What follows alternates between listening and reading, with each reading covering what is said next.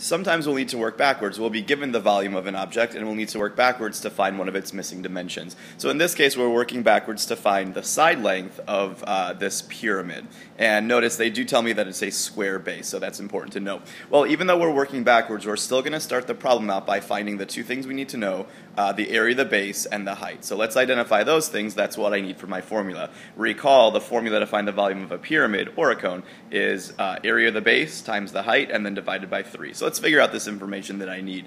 Well, the height of the pyramid was given to me. The height of the pyramid is 144 meters, so that was just given to me. Now, the side length is unknown, or the base area is unknown, so I'm just going to put an X for the side of that base. Well, they have told me it's a square, though, so I know that that side's also X. All the sides are going to be X. So to find the area of that square, it's just side times side, or X times X. So I'm going to say for my base area, all I can say is it's X squared. So let's go ahead and take this information, get it plugged into this formula to see if we can figure out what that side length is going to be. So the volume was given to me. That's that 2 million number. So 2,226,450 is my volume of the pyramid. Equals, well, base area is X squared, that's unknown to me, times the height, which is 144, and then my formula has me dividing by 3 because I have a pyramid. So there's the equation I need to solve. There's a few ways you could go about doing this. Some people like to just do 144 divided by 3 right away, and that's fine. If that comes up as a decimal, though, here's another trick you could try.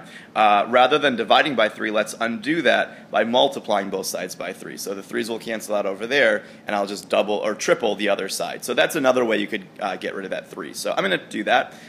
Tripling that volume gets me 6,679,350. And then on the other side, that 3 is canceled out. I'm just going to rewrite it as 144 x squared. At this point, let's divide by 144. And that leaves me with 463,000. Nope, I was right the first time. Sorry, checking my notes real quick. 46384, that'll be easier just to read off the digits, 0.375. So 46,000 is equal to x squared. And finally, as my last step, to get rid of that squared power, I'll take the square root of both sides. So finally finishing out this problem with my calculator, that side length comes out to be about approximately 215.37, and then since this is just a side length, meters, so about 215 meters would be the square base of that pyramid. Easy to check, just go ahead and plug that number back in your formula, find the area of the base, which would be about 215 squared, and then use your volume formula to make sure it comes out to be about 2 million and whatever we said the volume was.